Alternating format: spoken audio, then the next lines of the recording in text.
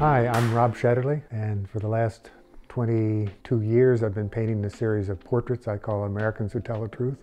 Until I started painting these portraits, I had never painted a portrait. I'm a self-taught artist, so I felt comfortable teaching myself how to do it, and I've developed a particular manner of painting that well, it works for me, that's all I can say, and it seems to be able to do what I want to do with a portrait, is get at the essence of somebody's character.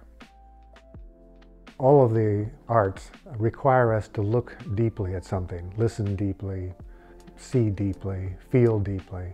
I mean, I do that in order to understand better the lives and the courage and the persistence of the people I paint, so that I can introduce them to other people and tell their stories, to try to inspire people to be better citizens. And what we're going to be doing is a little workshop that requires you to do that kind of artistic work, to find in yourself something you deeply care about, something that you maybe haven't expressed clearly to other people, maybe even to yourself. And what you're going to be doing is first thinking about those issues that are most important to you. Write some things down about what you care about most, perhaps maybe what you're most angry about, what you're saddest about. And then we'll make images of ourselves. This isn't going to require that you all be Rembrandt. It only requires that you have some idea of, even if it's rather crude, about what you look like. Not everybody has to be able to put all their features exactly right or anything else. That isn't the concern here. The concern is that you represent yourself in a way that feels okay to you, and then you attach your words, your sentiments, your concerns to that picture, and then talk to other people in your class about who you are in relationship to the things that you care about most at this time. And I usually find that when we do that, when we first make that effort to understand what we care about and then represent who we are and attach those ideas to that image and then share them with other people, it enables a kind of a level of discussion that we often don't have with each other. And then it often also encourages a level of commitment to doing something about those things that we might not have if we didn't talk about them publicly. It maybe sound kind of intimidating. It's not. It's really kind of fun. I mean, it does challenge you to think clearly and care deeply, but it also challenges you to have a good time while you find out more about who you are, and then who you are in relationship to your classmates, to your community, and to the world.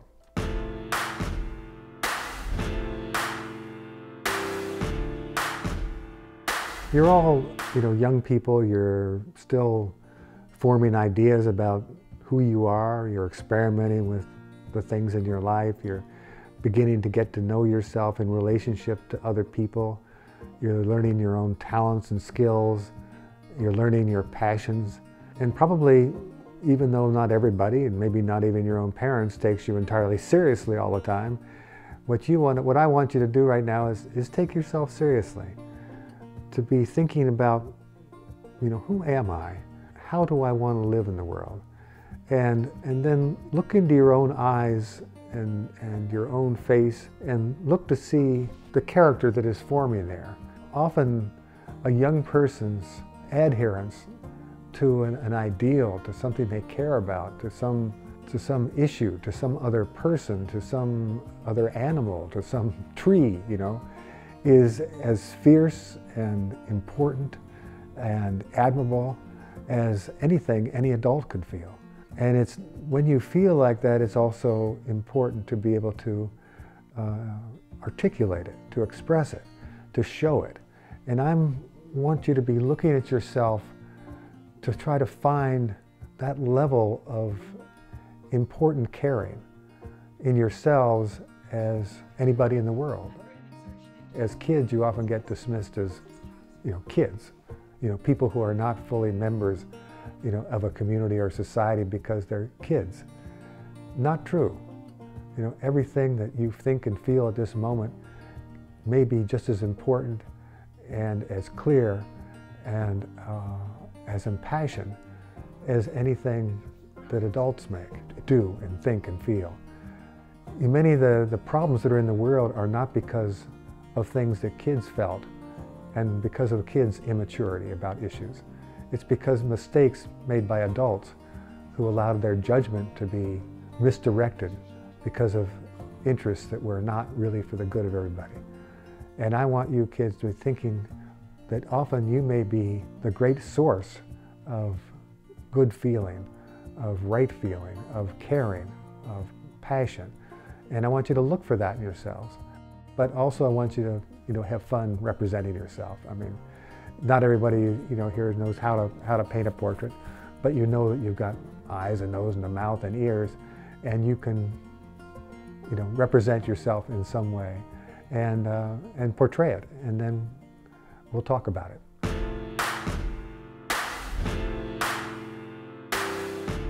Painting these self-portraits, sometimes we're in a situation where kids have access to mirrors, and so not always, and so they can look at themselves in a mirror and look at their own features. I mean, it's an interesting thing that by the time you're 12 or 13 years old, think of the thousands and thousands and thousands of times, maybe hundreds of thousands of times, you've actually looked at your own face. But if somebody says to you, draw your eye, draw the shape of your eye, draw the shape of your nose, how do your lips look at the corner where they meet? What they do, how do they fit into your cheek? How much distance is there from your lower lip to the beginning of your chin? Most of us, even though we've looked like that at ourselves so many thousands of times, you don't have a clue of how you would actually represent that. And so one of the things that we want you to do is actually, if we have access to mirrors to do our self-portrait, is to look at those things, to actually see, well, what is the shape of my eye? And why is it different than the shape of somebody else's eye? And what is the structure of my nose? Sometimes we do these workshops and we don't have any mirrors. We don't have anything. But we do have, I mean, everybody has some sense of, kind of what they look like. And so we draw kind of what we look like. I mean, we know we've got these features. We know we've got hair of a certain length and it's a certain color, and we can do all that. And sometimes it's better just to, make the crudest representation and not try to be fully accurate at all, just something that resembles who you are.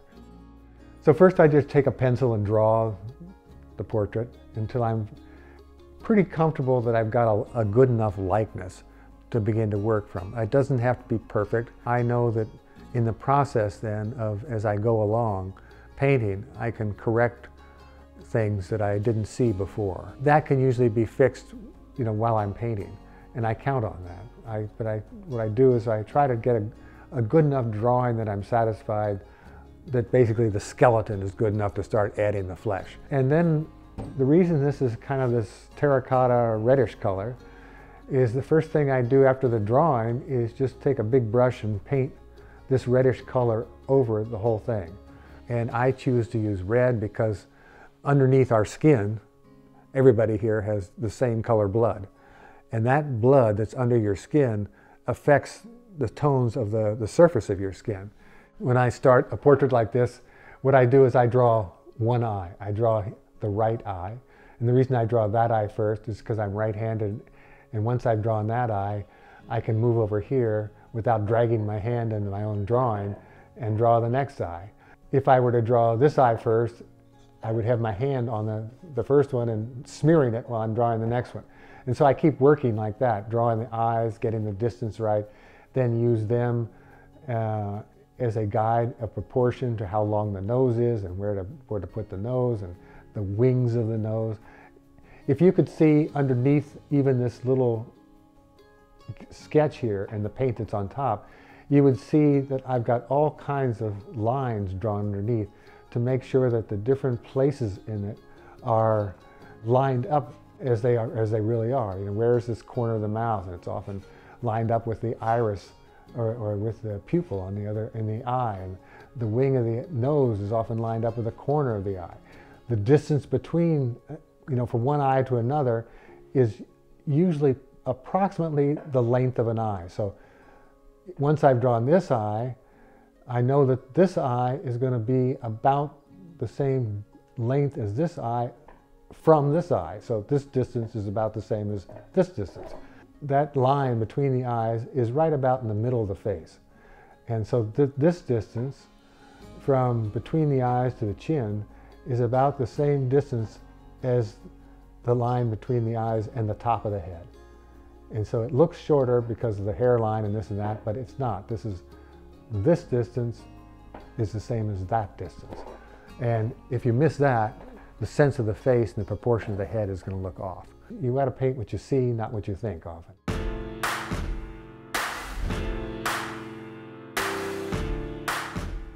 When we make art, we often think that we're making something that is special and permanent and will carry a meaning for 5 years, 500 years. We don't have to think about it that way at all. The vast majority of art making disappears pretty quickly. And sometimes that's just fine. It doesn't need to exist longer than that. We don't have to worry about what somebody's going to think of this art we're making here in this classroom 20 years from now, or even 2 years from now. We want to think about, well, what feels like an honest expression right now. And if we can make that, one, it may persist or it may not, but also we want to make something that expresses how we really feel, how we want other people to see us feeling. We have to open ourselves up to being vulnerable, to say, this is really me. We take off the masks when we make art and show something real. We may want to do it in this class, and 20 minutes later we may want to crumple it up and throw it away. That's okay. And maybe that means that you'll throw it away because you can do something better, different next time. That's okay. Part of the process here is to be part of the process, is to make something, to have fun making it, to explore making it, to find out something about ourselves while we do it, and then find out our own standards. Does this represent how I really want to be able to make art? Maybe it's just the little first stepping stone to something much different, and your critical ability may be way beyond your physical ability to actually make a drawing or a painting. That's fine. At this moment, we're just experimenting. We're trying to see how to make an expression of both an idea and a face that tells you something about it.